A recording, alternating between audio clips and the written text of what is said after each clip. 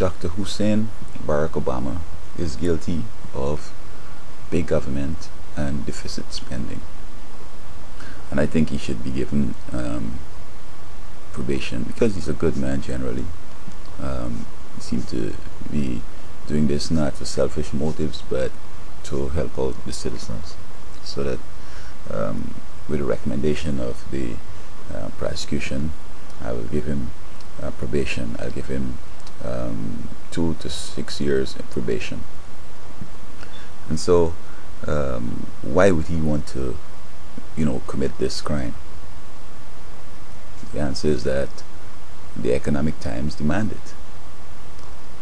Actually, what would help out in this recessionary almost meltdown time is if individuals start spending and governments and businesses start investing and we start exporting more.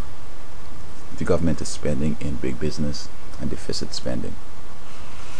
But in big government, I believe that the way I interpret big government is that you're hiring and creating more agencies and so on.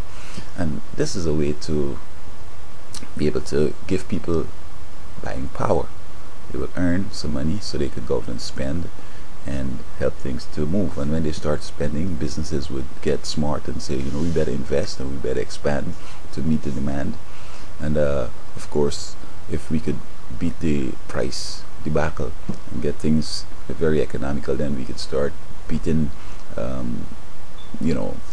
competition and doing some more exporting. And so because he is altruistic in his big government and deficit spending, and there's no evidence of any corruption, cover-up or kickbacks, that we will just give him probation, give him 6 years probation, 2 to 6 years, and hope that before this time is over, we will see that it was justified, and perhaps we will just end everything there.